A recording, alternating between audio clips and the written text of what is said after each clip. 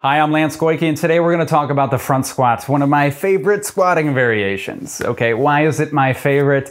It's because it's got this really good blend of helping you achieve good positions, but also allowing you to load your lower body and your body in general to teach you how to, what does Pat Davidson say? Teach you how to mash, right? I just want you to go sometimes.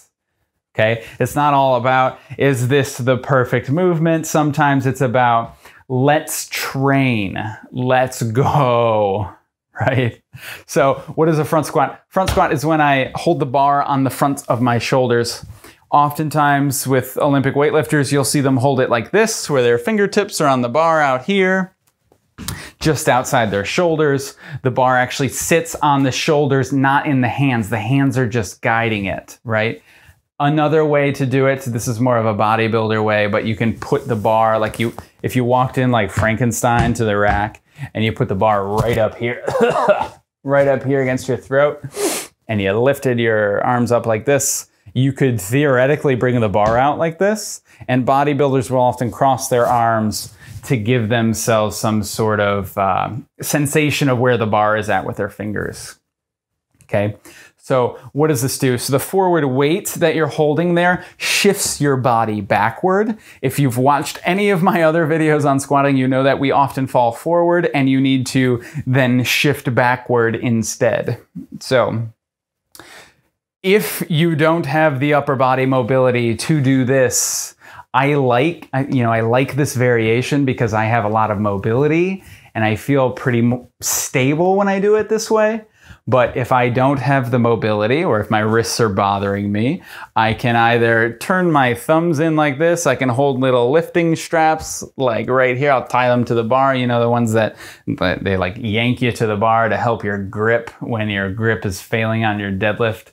If you don't know what I'm talking about, don't worry about it. Just try this variation where you put the bar on your shoulder right up against your neck and you cross your arms in front of you.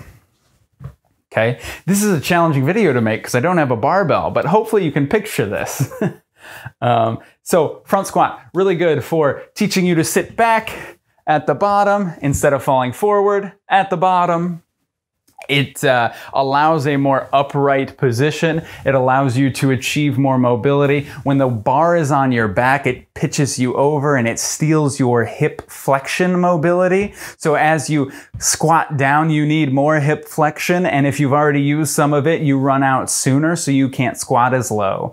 With the front squat, that's not really the case. You get to balance yourself. You get to open up your pelvis a little bit more. It's a little easier to maintain a position to where your hips have more mobility and you can squat deeper and a little bit more effortlessly, as long as there's not too much weight on the bar.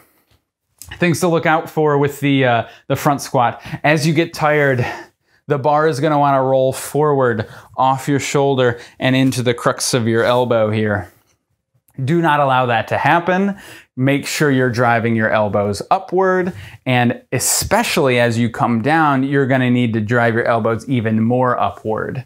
You have to think the bar wants to roll off because of gravity. Gravity is respective to the earth, not respective to you so much. So this might be an appropriate position when you're standing, but it is no longer appropriate if you have to bend over a little bit. Okay, so instead, as you come down, you're going to drive your elbows up a little bit more and keep that weight back into your throat.